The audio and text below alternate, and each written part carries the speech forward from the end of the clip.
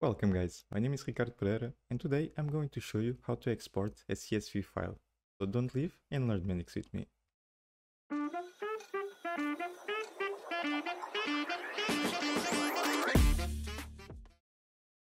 So to start, we need to download two modules that are dependencies of the CSV module.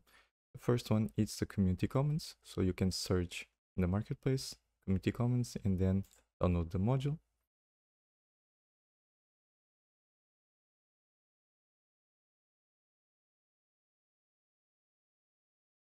Click in Add as a new module and click in Import.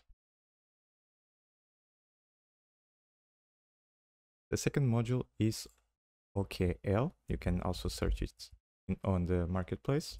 So OKL, click in the first one and click in Download. Add as a new module and click Import. Continue.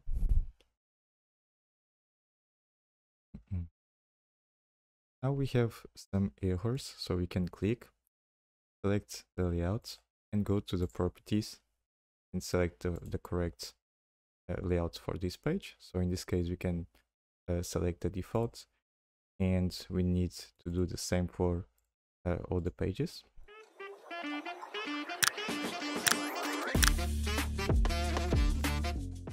Once everything is fixed, we can save the project and go back to the marketplace.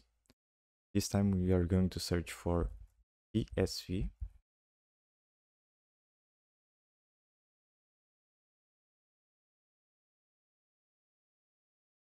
And click on the first module.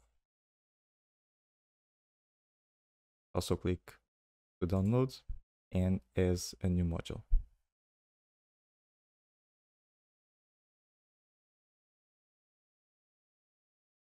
Click OK. So to give you some context about this application, I'm going to the domain model just to show you what we already have here. So currently we have only one entity called request, where we have three attributes. One for the name, a second that is status, where we have just an enumeration with two values. The first one is draft, the second is submitted. We can apply as a default value draft and click OK. So the third attribute is just a request ID and have as a type auto number. Still regarding this entity, we also have the access rules. So currently we only have one module rule, that is user, and have permission to do everything. Regarding the pages, we already have two pages created. One is for the overview and the second is the new edit. That means to create a new object. So to be possible to export CSV file, we need to go to the domain model and create two new entities. The first one, it's a CSV file. So add the new entity, name CSV file, and this entity should be a generalization of the file document.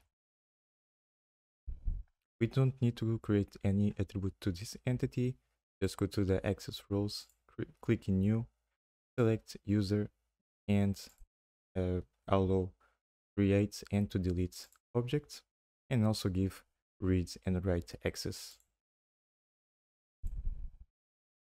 For the second entity, you can just copy the request entity and paste it, double click, change the name to request underscore CSV,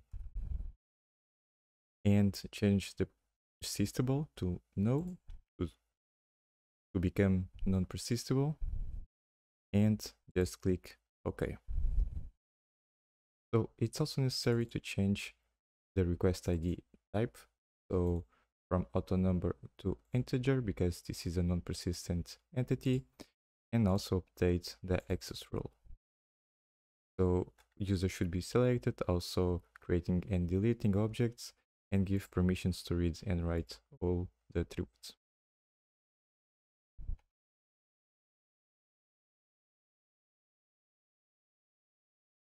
Now you can go to the overview page.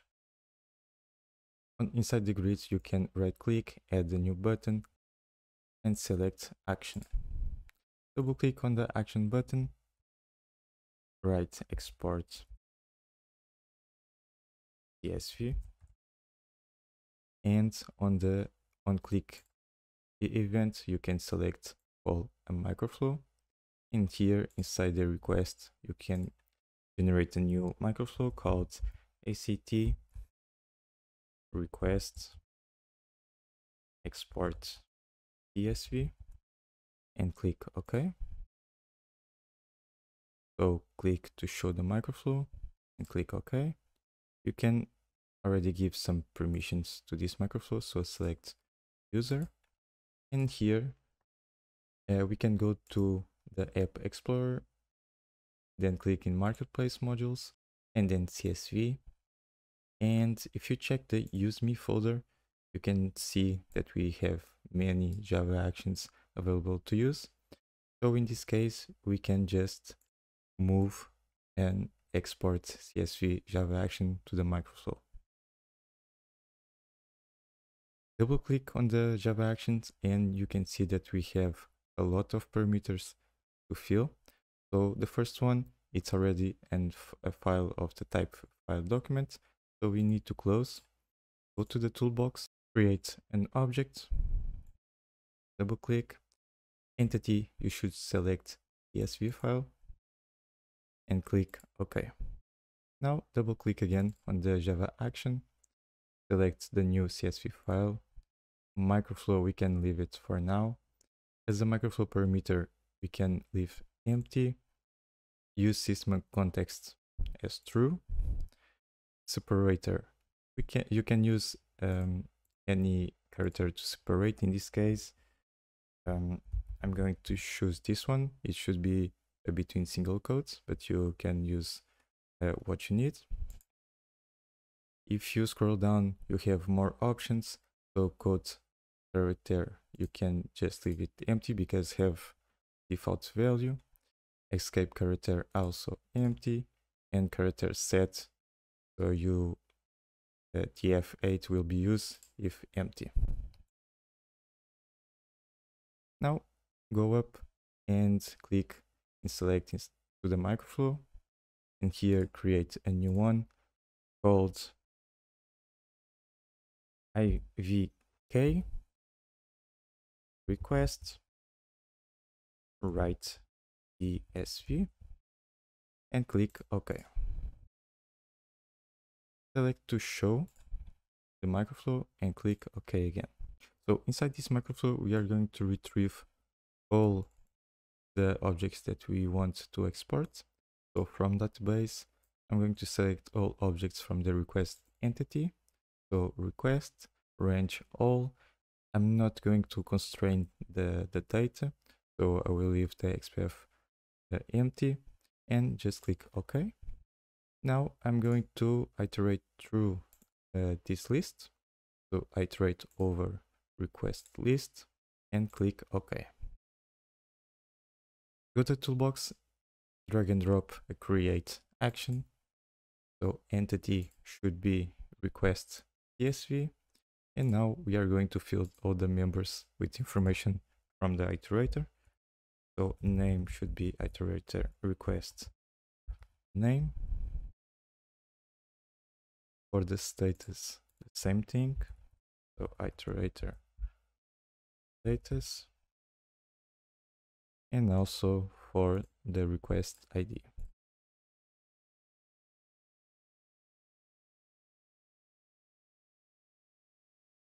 Click OK, OK again. And now you can go again to the left side, to the app explorer, and search for write next line and drag and drop to the loop. Connect the create and the Java action. Double click, and as an entity, you can select a request CSV and align the new attribute we just create. Click OK. Now, if we go back to the ACT, we can check if the CSV was exported or not. We can just change the Boolean name to CSV exported, and add a condition. So just to check if was successfully exported. So this one, and we can just copy and paste it as a caption.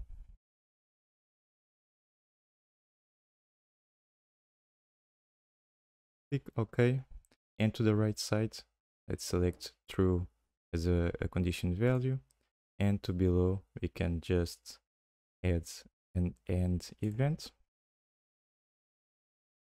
And after the decision, we can just search for download, and we can download the file. Double click and select the new CSV file. So before we run the project, we just need to go to the navigation, and we can change the home page to the request overview. So page request overview, click OK, and also the default home page to the overview. So before we run, we can just go to the ACT microflow and remove this parameter, delete, and click to run the server. Click in View App, login as a MX admin or other user that you have. So let's create two new objects. So test1 as a status draft, and then the second with the status submitted. And if everything went well, if we click in export CSV, it will start to download. As you can see, we can open the folder and execute the project. So if I open with the Excel file, you will see every information in each cell. Or if I open with a Notepad++, you can see that is divided with our separator. Thank you guys for watching, and I hope to see you in the next video. Bye.